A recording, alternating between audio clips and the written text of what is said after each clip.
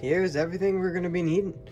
We got a shovel handle. This is going to be our base, and ooh, look at this. This is rare. Batteries included right here, boys.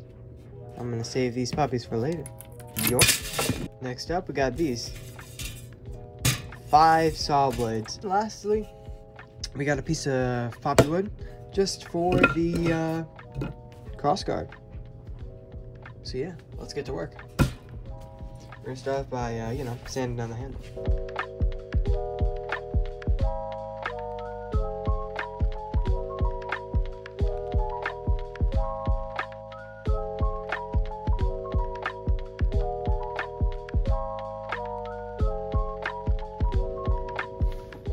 Now we can move on to sanding the blade.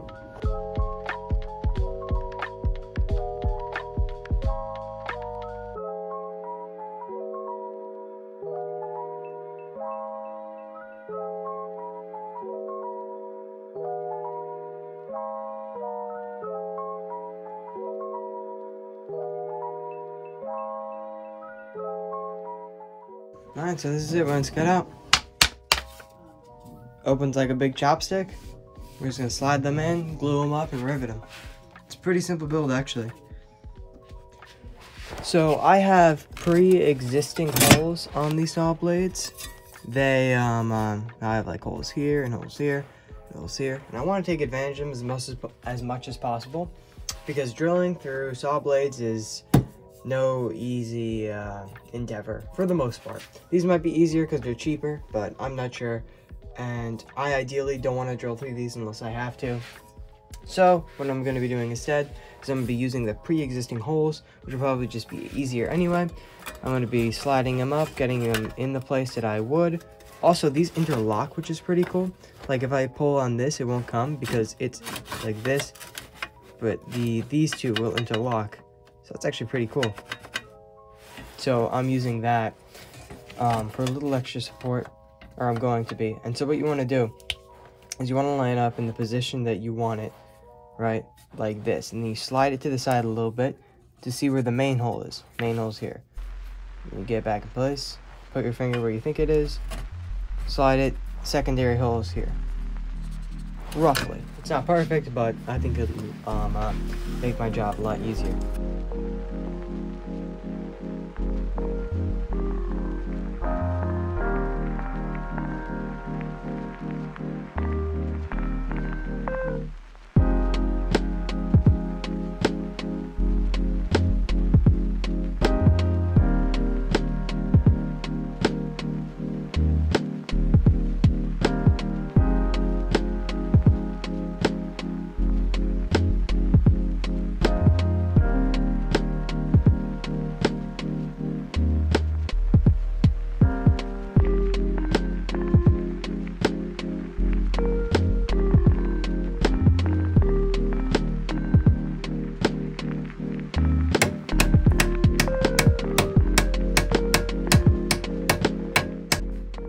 While this awesome thing is drying, I think it's time for us to make the crossguard.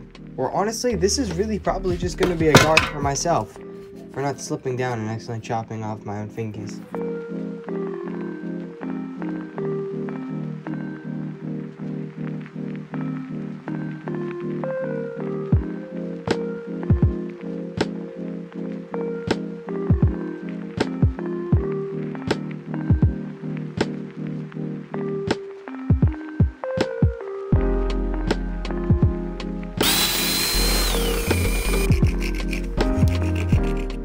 Okay, so how I reinforced the guard, I wasn't able to film for every time I tried to get a good angle of me doing it, it just looked really weird, the specific way I was doing it. So I just figured it best to do it off camera and then explain what I did, because it's fairly simple. All I did was I got some wood glue, and I got a bunch of little wood scraps, like basically wood chips. What I do is I put them in the empty slot, and I would use this. This is a nice little jackhammer, maybe? I don't know. Don't know what this hammer's called. Whatever it is great for doing this, because you can just tap it in all the way till it hits the edge or beyond. And so then after that, after you got pretty much all of the all the gaps covered in this and you can't really see through it still, that's when you fill it with wood glue and you put some sawdust on top of it that you just have lying around your shop. And then after this, what we're going to do is we're going to trim it, and then we're going to do some filing to make this all nice and smooth and look good.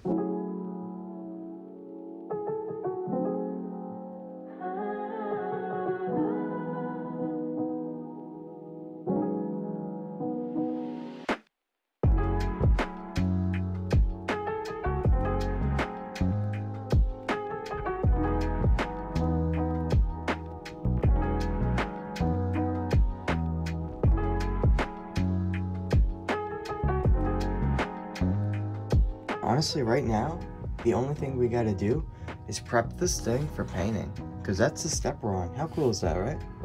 So yeah, let's do that. Let's sand this whole thing down, clean it up. Yeah, get ready for painting.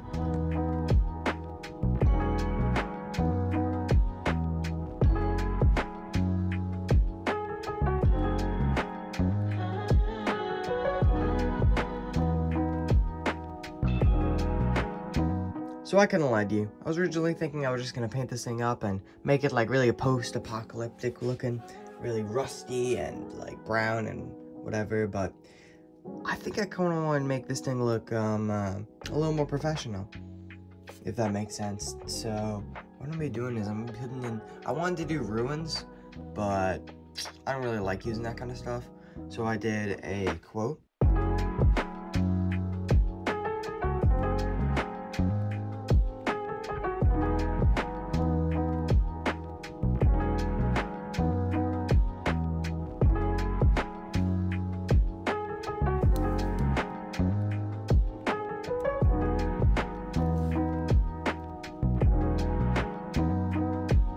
Okay, so the more and more I look at this thing, the more and more I add to it. Every little detail and feature, this thing just gets more legendary. I am convinced this is one of my most legendary builds yet. Like, this is awesome.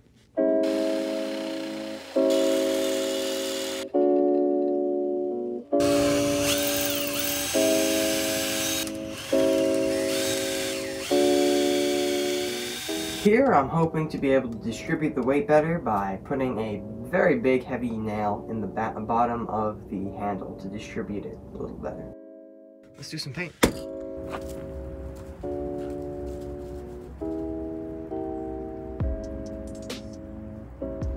Yep, it's the first snow of the year, really. If this keeps up, we might have a snowman built on our roster. Let's go paint.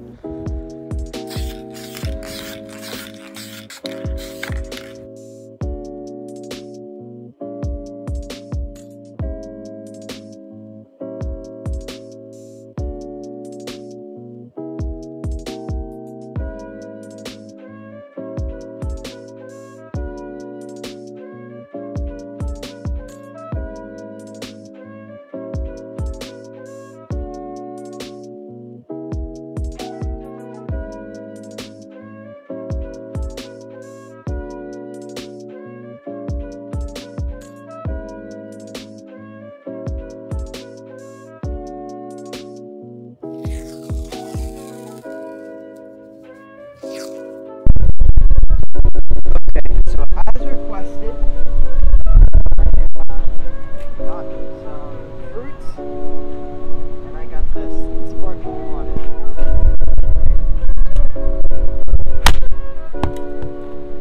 First off, missed that.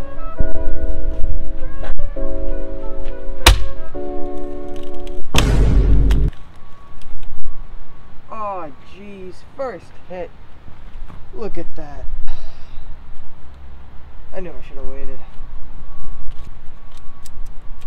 Man.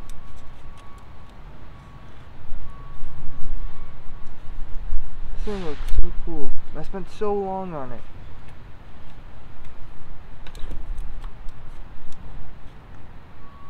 Dang. Well, ain't that just the way?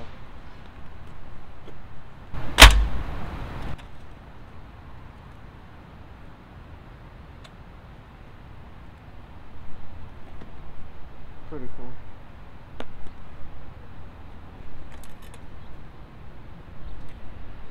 Well, at least we know now.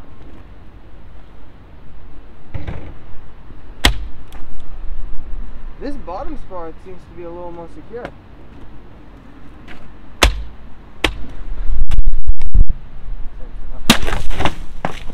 Oh, wow.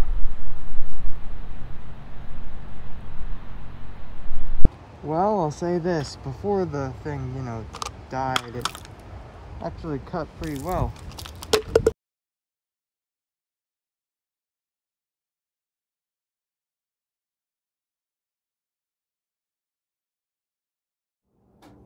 So, yeah, I spent a whole week on this and, well, but, you know, I had a feeling this might not work out.